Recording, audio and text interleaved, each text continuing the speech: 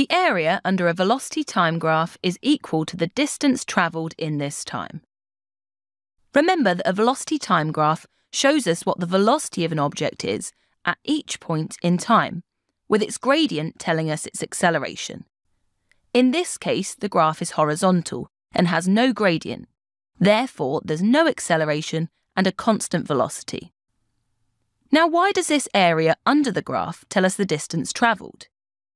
In general, that's quite a complicated question to answer, but for this case, it's a lot easier. First, let's remind ourselves about the relation between speed and distance. This is the equation. Speed equals distance travelled divided by time. Or in equation form, this is v equals s divided by t, where v is the speed, s is the distance, and t is the time. If there's no change in direction, we could also say that v represents velocity.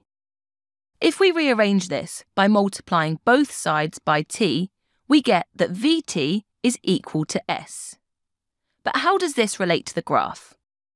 Well, let's suppose that our constant velocity is v, and the area we're looking for ends at time t. So this shaded area is then found by multiplying the base of the rectangle t by its height, v, to get that the area is vt. But we've just said that vt is equal to s, so this means that the area equals s. In general, though, the velocity would be changing. Finding the area is a special way of multiplying velocity by time while taking this into account. You definitely don't need to understand how that works at GCSE, but you should at least have a basic understanding of why there is some relation between area and distance. Namely, that we're sort of doing velocity multiplied by time, like in the equation. So what kinds of graphs would you be expected to find areas for at GCSE? Let's have a look. Well, we can calculate the area by splitting the graph's shape into triangles and rectangles. For example, this graph here has a changing velocity. We see an acceleration at the start, then a period of constant velocity, and then a deceleration at the end.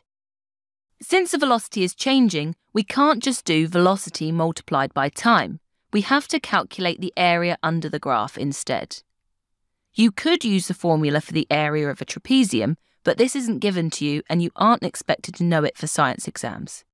Instead, we can split up this shape into two triangles and a rectangle.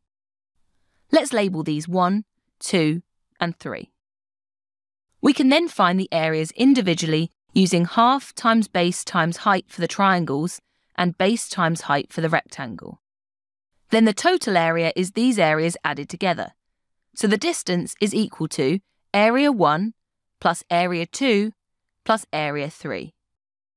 Again, you don't need to fully understand how this gives us the exact distance, but you'll need to know that when an exam question asks you to find the distance travelled from a velocity time graph, it's the area under the graph that you need to calculate. Let's do a full example to practice this. The velocity time graph below shows how the velocity of a dog changes as it runs to catch a ball. Calculate the distance the dog runs in order to catch the ball. So for step 1, split the shape into triangles and rectangles. Again, this is the expected method for a physics exam, but you won't be penalised if you use a formula for a trapezium instead.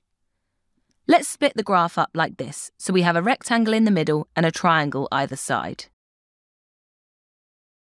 For step 2, calculate the area of the first triangle. To do this, we'll be using the formula area equals half times base times height. So we have that the area is equal to a half times, and then our base is the change in time, which is 1 second, and the height is the change in velocity, which is 14 metres per second. These units have come from the axes labels on the graph. So after doing the multiplication, we find the area of this triangle represents an area of 7 metres. In step 3, we need to calculate the area of the rectangle. This time we'll be using the formula area is equal to the base multiplied by the height. So we have that the area equals, and then the base is the change in time, which is 0.75 seconds, and the height is the velocity, which is 14 meters per second. This means that the area of the rectangle is 10.5 meters. Then in step 4, calculate the area of the last triangle. So we'll be going back to our previous formula for the area of a triangle. So the area is equal to half times base times height. So this area is a half times the base, which is 1.75 seconds, times the height, which is 14 meters per second. So this gives us an area and therefore distance of 12.25 meters. Now let's put all of this together and in step 5, add up the areas to find the total distance travelled. So the total distance is equal to 7 meters plus 10.5 meters plus 12.25 meters. This is the sum of the first triangle, the rectangle, and the final triangle. Adding these together gives a total distance of 29.75 meters. Thanks for watching. If you want to take your GCSE revision to the next level, head over to launchpadlearning.com and check out our smart learning platform that's been designed to get you top results in your exams. We cover your whole specification and make revision fun with interactive quizzes, easy-to-follow videos, and more.